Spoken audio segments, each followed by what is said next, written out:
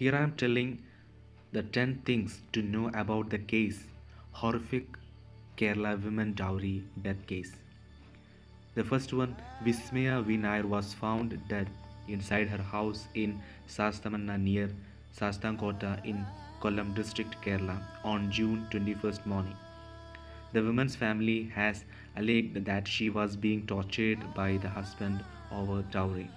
And the second case, her death came 2 days after she sent messages to her cousin revealing to him that her husband had beat her many times over a chair that was given to him as part of her dowry.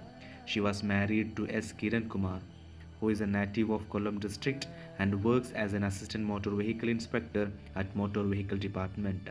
They got hitched in March last year. And the third case is that, as per reports, Vismaya's family has alleged that she was repeatedly assaulted and threatened over dowry issues ever since she got married. Vismaya wrote the fourth case. Vismaya wrote to her messages to her cousin that her husband allegedly pulled back her hair and stamped on her face. She also wrote that she hasn't informed anyone about the severe assault yet. The image the images acquired from the woman's cousin show injuries on her face, hands, and shoulder. And the fifth case is that reportedly she even returned to her home once but later went to live with her husband and her parents after completing the BAMS course. And the sixth case, Vismaya was found hanging inside the bathroom on June 21st.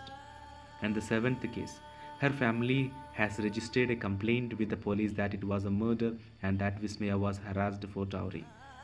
And the eighth case, Kerala Women's Commission is investigating the case. According to her father, their family had given 100 sovereigns 1 acre of land and a Toyota Yaris car as dowry. However, Kiran allegedly wanted cash instead of the car and insisted that Vismaya's family sell the car. And the ninth case, the WhatsApp chats between Vismaya and her cousin is also being investigated by the police. The text messages also alleged that the husband would assault her usually after coming home, would kick her in the face, and when she fell down, she used to press her leg onto her face.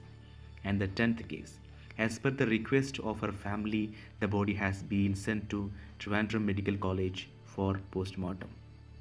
Thank you.